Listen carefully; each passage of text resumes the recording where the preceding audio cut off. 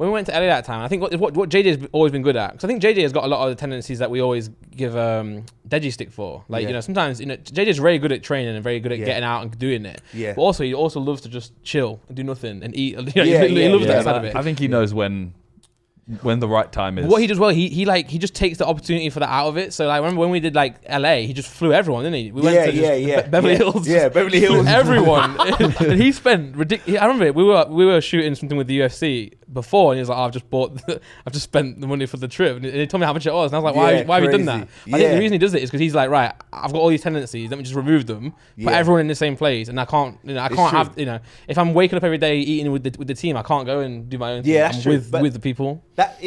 It does make it better. It does make it better when see when we was in LA the last time with JJ, we had a house. That was like a killer, wasn't it? That was like we're all quite similar. Like, we all like our own space as well. So it's not like we're all trying to be together. And someone's in their room, they're in their room, innit? You know what I'm saying?